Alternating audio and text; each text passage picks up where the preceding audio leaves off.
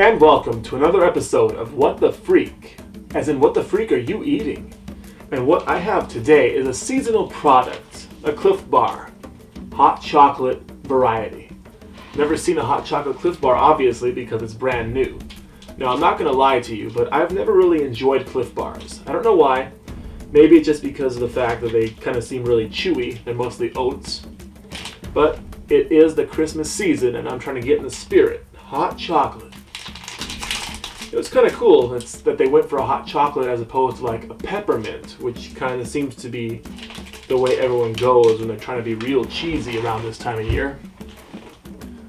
It's got a white icing. Clearly looks like oats in there, and what looks to be chocolate. Let me see if I can quickly snap a photo.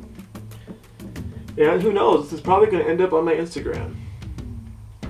It's facing the wrong way, don't you hate that?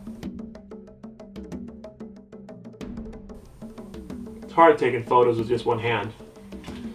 And so with no further fanfare, no BS, and no stalling, let's just get down to it. Very chewy.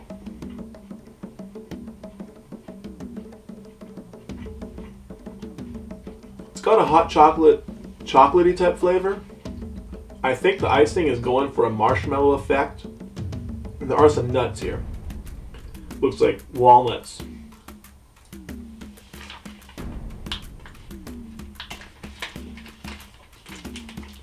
And the package.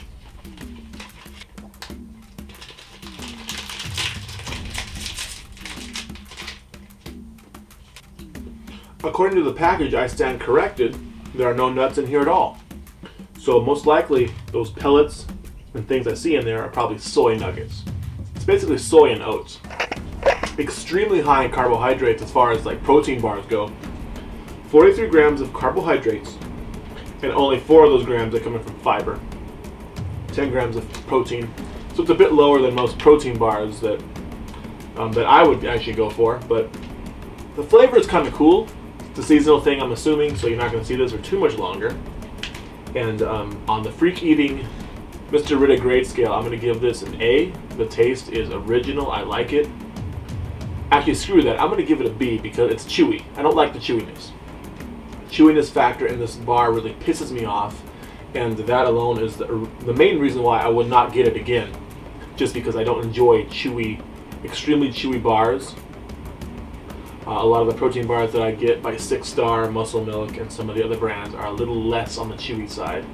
For the same reason I don't really enjoy Quest for the chewiness. Great ingredients, like great nutritional profile on Quest, but the chewiness just kills it for me.